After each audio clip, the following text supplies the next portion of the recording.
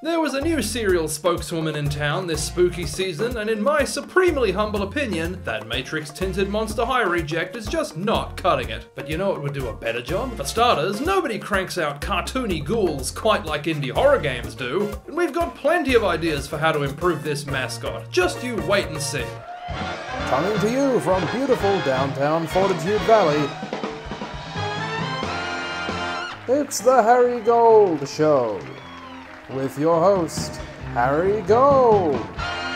Good evening, ladies and gentlemen, and welcome to the program. Not long ago, a commenter by the name of Kairu Huckabee informed me that General Mills, breakfast brokers responsible for Lucky the Leprechaun, the Trix Rabbit, and whatever you call this thing, have come out with a timely new addition to its line of monster-themed cereals. More timely than this video, anyway. A zillennial zombie by the name of Carmella Creeper. And that's kind of a big deal. After all, Toucan Sam was created in 1963, Tony the Tiger back in '52. The average age for an active cereal mascot is practically congressional at nearly 60. Have we considered giving cereal brands term limits? But the point is, new ones don't come along that often. And now, America's second favorite General M, that's after General Motors, but still beating out General Mad Dog Mattis, has finally broken the drought, or fast as it were, and the world has met her with a resounding And I'll be honest, I'm surprised it's even that positive. Even aside from looking like a cheaply animated Flash cartoon about a malformed Bratz doll, Carmella is a baffling mismatch for the rest of the lineup. Like how she's a DJ for some reason, even though none of the other characters have a side hustle or ruin other people's music for a living. But that's what you kids think is cool, right?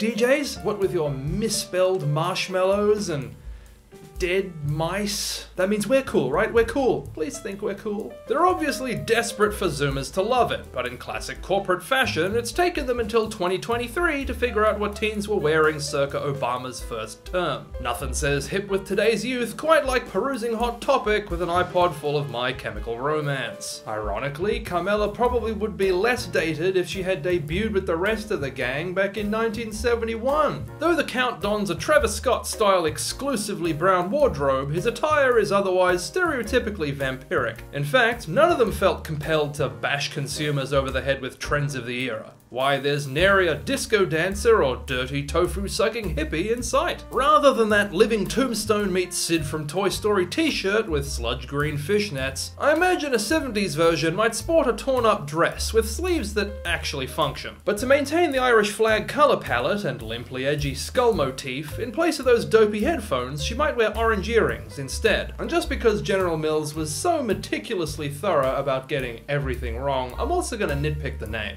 The other mascots are either a monster merged with a flavour, like Count Chocula and Frankenberry, or just rhyming and alliteration like Fruit Brute and Boo Berry. Carmella Creeper is double dipping. Following the pattern, it should be Caramel Creeper. But the living dead are probably not the green thing that this is most likely to elicit in your intended audience. Either that, or it'll make people think of sleazebags and prowlers, and I'm not sure which is the less desirable connotation. Caramel Cadaver would certainly be more on theme, though if for some reason rotting human carcasses are not what you want people to associate with your cereal, Caramel Creature might make for a better catch-all monster moniker. That said, a zombie wouldn't have been my first pick anyhow. There are lots more iconic horror creatures that General Mills could have gone with. For instance, Fruity Yummy Mummy is an officially named hanger-on from the 80s who was never intended to be part of the Monster Cereals gang anyway, so I'd be perfectly happy to leave him in the wastepaper basket and bring in a new female mummy instead. Clowns are another modern horror mainstay that not only make for easy alliteration, but also an easy win with the online crowd. The internet loves a clown girl. Probably too much, as a matter of fact. Otherwise, there's no shortage of green ghoulies in the horror pantheon. A Wicked Witch would have been an appropriate choice, as would the Bride of Frankenstein, the creature from the Black Lagoon, the works of H.P. Lovecraft, even Little Green Men from Outer Space, all would have suited perfectly.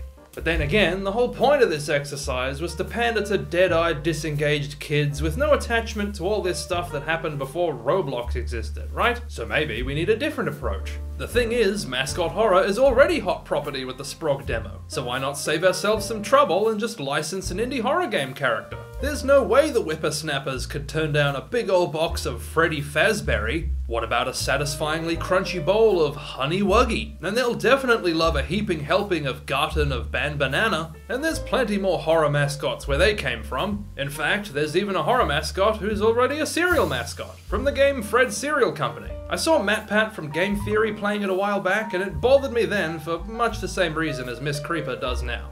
The thing about cereal mascots in the present year is they're kind of an anachronism. Like I said before, most of them are more than half a century old. From back when Velma was straight, Nick Fury had hair, cigarettes were healthy, and sugar was a selling point. In those days, cartoon mascots were peak fashion. But at the same time, these guys are like a consumerist ship of Theseus. What you're seeing on the average cereal box is a current version of a 2010s version of a 2000s version, iterating all the way back to when America's trendiest leisure activity was blacklisting communists. As a result, your stereotypical cereal mascot looks like a Hanna-Barbera cartoon filtered through 90s Disney and lacquered with a shiny coat of 2023. This half-century sausage machine inevitably churns out designs quite distinct from what otherwise makes for a modern cartoon. Hence why even cereal mascots drawn today don't just look like Rick and Morty, Fiona and Cake, or worse. The designs from Fred's Cereal Company, on the other hand, don't bear the slightest resemblance to any real cereal mascot I've ever seen. Especially not any that are decades old, as per Fred's obligatory mascot horror lore. That's L-O-R-E, I know with the accent it's...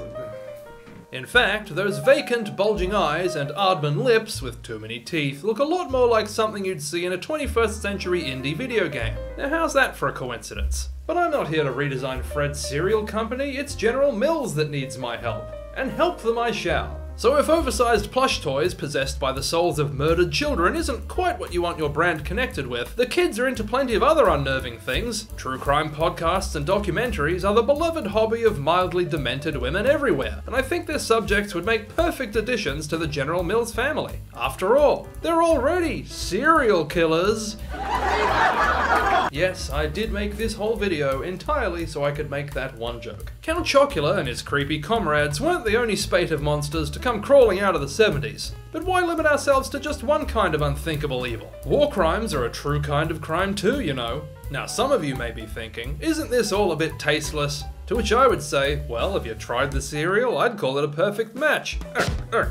Jokes aside, we're pitching this to all the under 30s, generations that laugh at Twin Towers memes and cry if their dog dies in Minecraft. They're still working on figuring out the whole empathy thing, so we've got plenty of time to sell units before they realize this is actually quite heinous.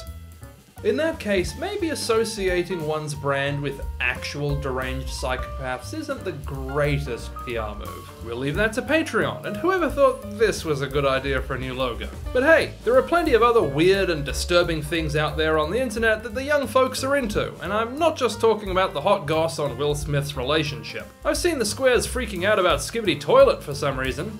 I mean, it's weird, sure, but it's not Jada Pinkett Smith weird. The ever-persistent ghost of the Blair Witch Project continues its haunting of the popular culture in the form of the found footage VHS nonsense which has plagued the internet for a number of years now. And of course, adjacent to all that are all your internet-age cryptids, like our lanky buddy the Slender Man. And there's plenty more frightening mimetic ghoulies prowling the World Wide Web. You know, like Jada Pinkett Smith. And those are all the design ideas we have time for today. Though if we're looking for a truly frightening mascot, I think the best choice is pretty clear. Because you know what scares me? The fact that someone thought this was a good idea.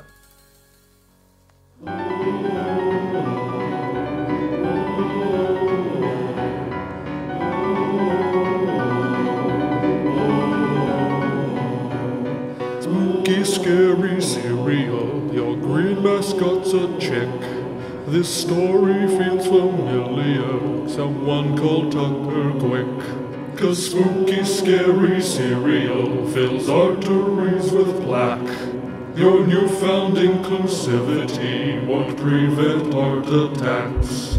We're so sorry, cereal, you're just misunderstood. I'd like to love your new design, but it's not very good. So spooky, scary cereal, it's time to redesign. I know a better one than yours, coincidentally mine.